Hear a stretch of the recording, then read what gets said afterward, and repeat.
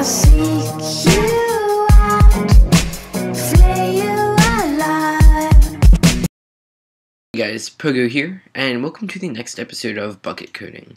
In this episode, as requested, I'm going to show you guys how to create backpacks. The whole idea for a backpack is it's basically a second inventory that you can access by using a command, and it will, of course, be persistent, so it will save and load through reloads. Now in this one, we're just going to have it so you can run a command to use your backpack. You could change it based on where you're using this to make it so you have to use a specific sign or, you know, something in order to access the backpack, or have some sort of an item to make it harder to access the backpack, and you know, however you want to do it. But we're going to write it so that it will actually have a backpack with saving and loading. Now, without the saving and loading, it's pretty easy, because all you would have to do is store each player's backpack, which is just creating an inventory when they join. But if you want to save and load, then you need to add a bit of extra code. So that's what we're going to do today, so that it will work through reloads. So the first thing that we're going to do, first of all, I already have this class set up. I have the join method, or the join event, the quit event. We're going to need both of these. On enable just registers the events. We're going to need on disable.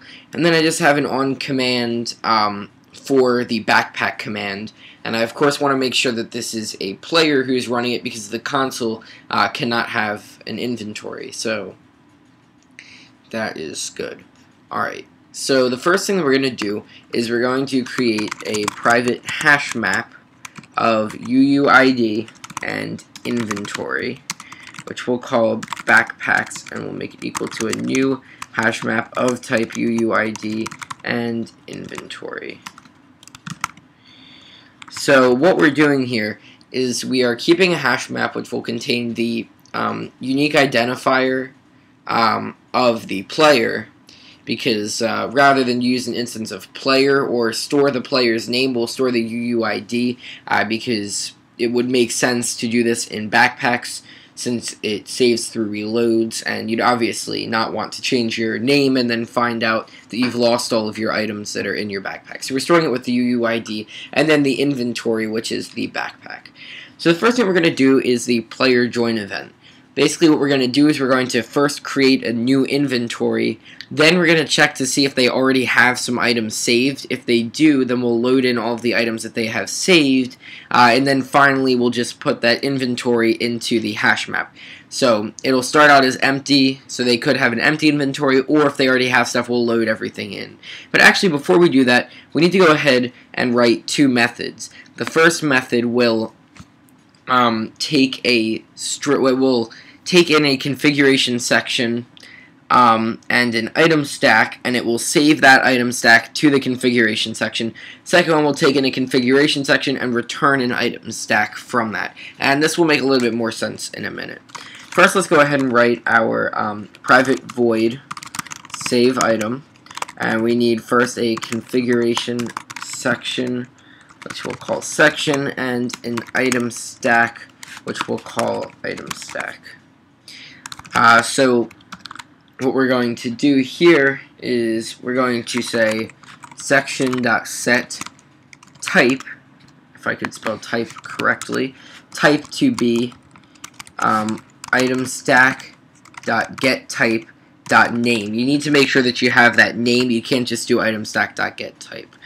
Then you also want to set amount, not amount, to item stack.get amount. And then of course you'd want to save more information. So like if they have a name on the item, or lore on the item, or if the item of course has enchantments, that would be very important.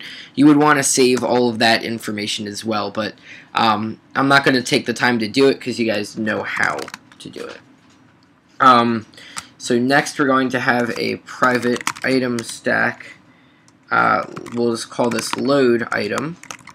Let's take a configuration section called section. And we're just going to say return new item stack.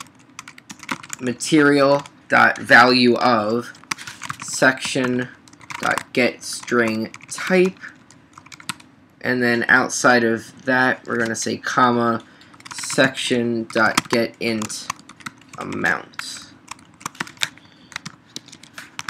So what we're doing here is we're saving the type. So like if I had some diamonds, then the type would be diamond. So then we get the value of for diamond, and that will basically return, it'll take in diamond, the string, and then return an instance of this material enumerator. It's not terribly important. And then of course the amount. Now you would want to load more information. So if you had like name or lore or enchantments, you would want to load them all in and apply them to the item. But for now, this will get the job done. Alright, so let's go back up to our player join event where we're going to actually do everything. So the first thing that we're going to do is we're going to say inventory inv is equal to bucket.getServer.create inventory. The inventory holder is going to be e.getPlayer because it's their inventory. Inventory type.chest, that will be the type of the inventory, and then I believe we can also give it a name, which we will call backpack. Why does this not work? Yeah, there we go. Okay, so we're creating an inventory. The holder of the inventory is the person who just joined, obviously. The type is going to be a chest, and it will be named backpack. So now what we're going to do is we're going to check to see if they actually already have items saved, and if they do, then we're going to load them all in. So if getConfig dot contains backpacks dot e.getPlayer dot get unique ID, because remember we're saving and loading with the unique ID. Okay, so if it does contain this section, then we're going to say for string item in, and we're just going to copy that. We're going to say get config dot get configuration section backpacks dot unique ID whatever dot get keys false. We don't want to do like a deep search. We just want the basic keys. So the way that this is going to be saved, and I'll show it to you, is it's going to have backpacks, then the unique ID of the player, then it'll just have letters like A, B, C, D, E, F, G, and then under each of the letters it's going to have all of this information right here, so type and amount. So what we're doing is we're going through all of the different keys down there, so this will go through like A, B, C, D, E, F, G, and then we're going to go ahead and say inv.addItem, load item, and load item will take in the configuration section, so it'll be this, but we want to make sure, so after the unique ID we want to do dot item. So now it would be backpacks dot unique ID dot A, and then it would add the item located there. So that just loads in all of the items. Finally, we need to of course do backpacks dot put e dot get player dot get unique ID, and then the value will of course be inv. So now when I join, it will create a backpack for me. If I already have some items saved, it will load them all into the inventory. Then finally, it'll put it into that hash map that contains all of the inventories. Okay, so the next thing that we're going to do is we're going to have the player leave. When the player leaves, we're going to have it, excuse me. When the player leaves, we're going to have it save all of the items from their backpack. And we know that they're going to have a backpack because when they join, they will be given their backpack, or it will be loaded into the hash map. So the first thing we want to do right here is we want to say, first we want to make sure that the configuration section does exist. So if it does not contain backpacks.e.getPlayer.getUniqueID, so if it does not contain this section, then we want to create it. Getconfig.createSection backpacks.e.getPlayer.getUniqueID. Good. Now we're going to go ahead and declare char C is equal to A, and I'll show you why we're doing that in a second. Now we're going to say for item stack item stack in backpacks.get e.get player excuse me .get unique ID.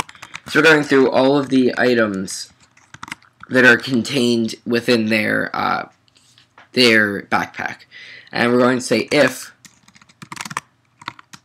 item stack is not equal to null. So if it's not a null item stack, then we're going to say save item stack, and the configuration section thing is going to be get config dot create section backpacks dot e dot get player dot get unique ID dot and then C++, and then the item is going to be, of course, item stack. So we're saving the item there. And what is wrong with this?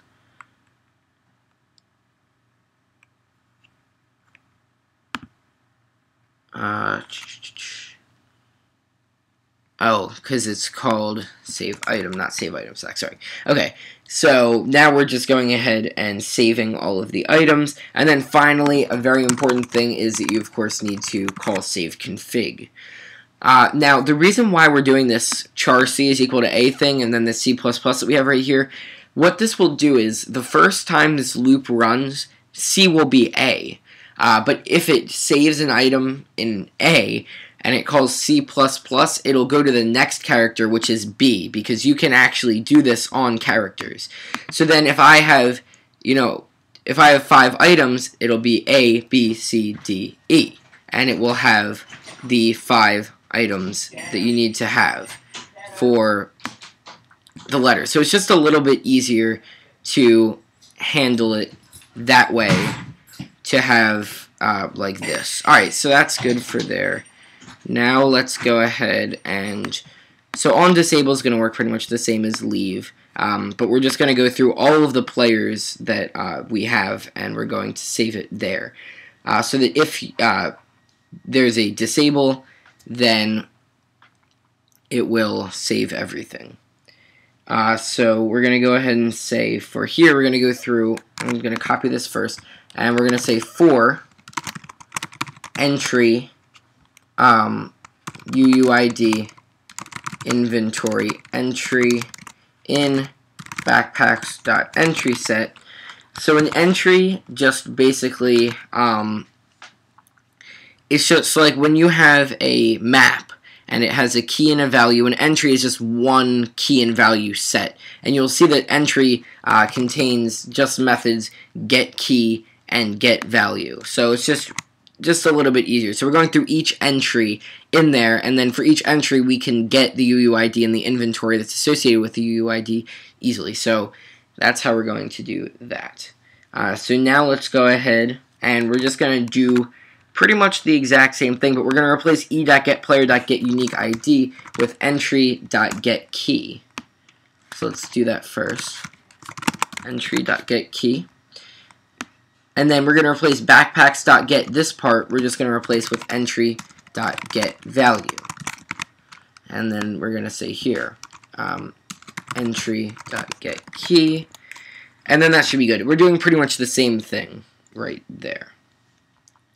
And the last thing we have to do is we just have to say p.openInventory backpacks.get for p.getUniqueID.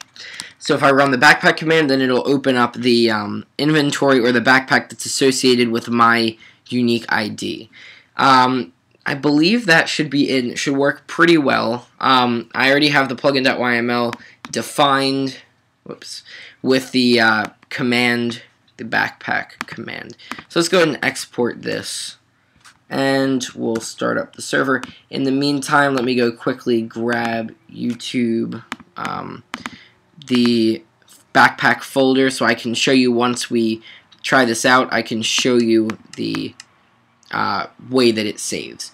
Okay, so now we are in the game. I'm going to go ahead and get a couple of items. Let's just get some diamond, gold, or gold bar, okay, and iron ingot, I think they're called, yeah. Okay, so now I have 3 different items, gold, or diamond, gold, and iron. So first of all, I'm going to use the backpack command, and you'll see that it opens up this chest, and I'll go ahead and place in my 3 items. Now, first of all, if I call backpack again, it will obviously work, but that's not terribly impressive. The impressive part is going to be saving and loading between reloads. So first thing I'm going to do is I'm going to go ahead and close. Now, when I quit, it would call that player quit, and it's going to save everything. So let's take a look at the config. As you can see, we have backpacks. Then we have, that's, I guess, my unique ID.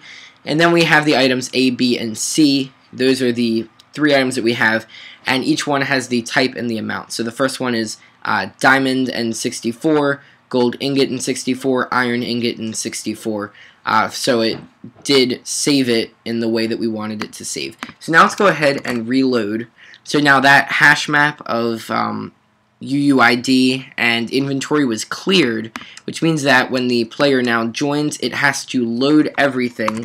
And if I do backpack, then you'll notice that everything is back, which clearly means that it saves correctly, which I showed you. And then also, I reloaded it, and it loaded all of my items back into the inventory successfully.